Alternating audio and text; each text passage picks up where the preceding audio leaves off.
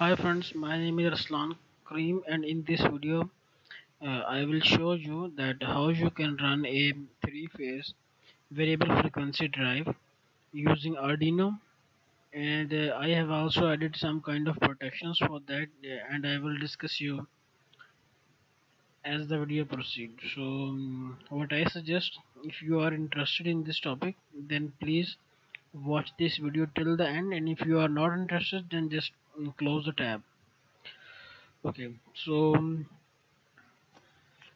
let's start from the basic one, that what is a variable frequency drive.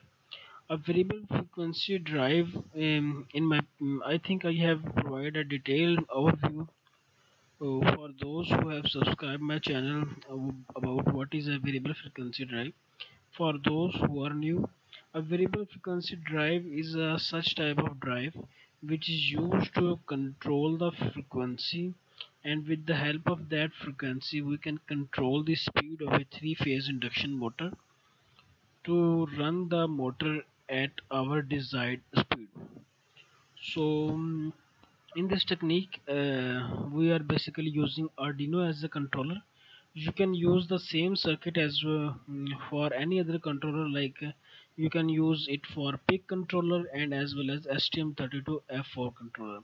If you have seen my previous video, you will see that I have implemented with both controllers.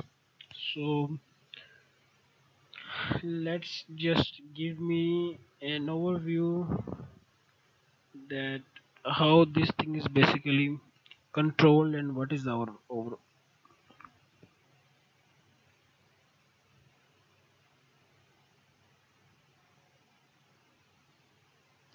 Okay, so the area that you are seeing right now on my screen is basically the first part. This is the user part, from where he can control these value, like he can run the motor, he can increase the frequency, he can decrease the frequency, he can stop it, he can soft start it, he can soft stop it, and also he can reset it.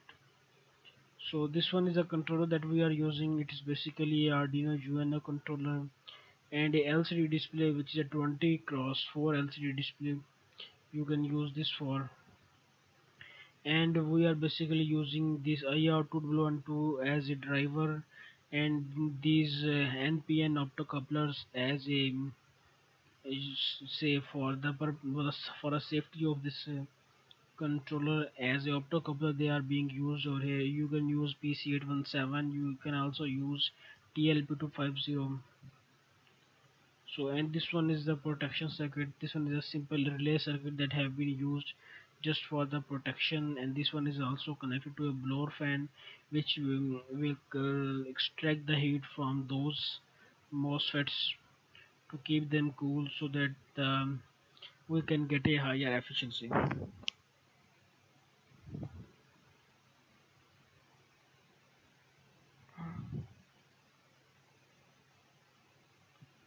So the main part is to run the simulation.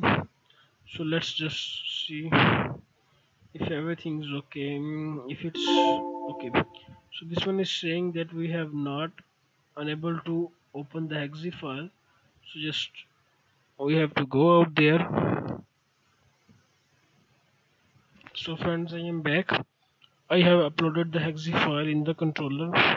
So let's run the simulation again. Okay, and let me focus this one. Okay, so as we are in edit mode, so frequency and delay, it is being controlled from here. So let's just increase the hertz. Every time you click it, it will start increasing. So if you keep pressing it, it will go on increasing it, like this one. If you just keep it pressing, then it will go on increasing it.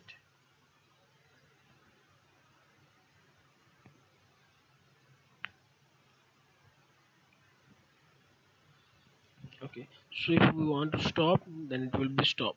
So if we just want to decrease the frequency, then it will start decreasing it. We can stop it as the motor is not running right now. If you see, it's a three-phase AC motor. It is not running right now. So let's just run it.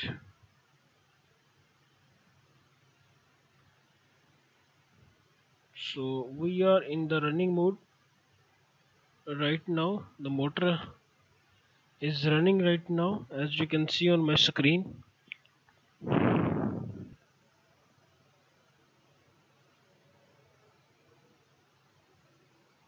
So as we right now we are back in the edit mode.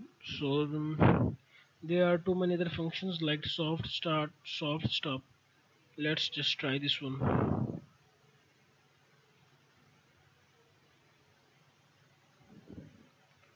So this one is a auto start. You will see that it will start increasing the frequency very slowly.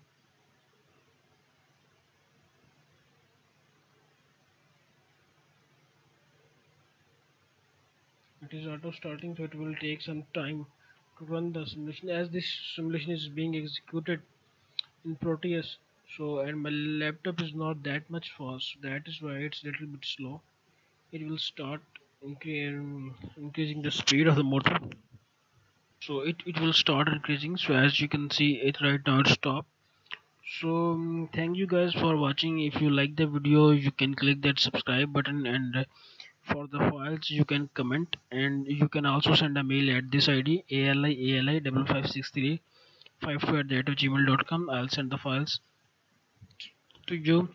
And if you like the video, just subscribe and click that like button. Thank you guys for watching. Take care. Bye.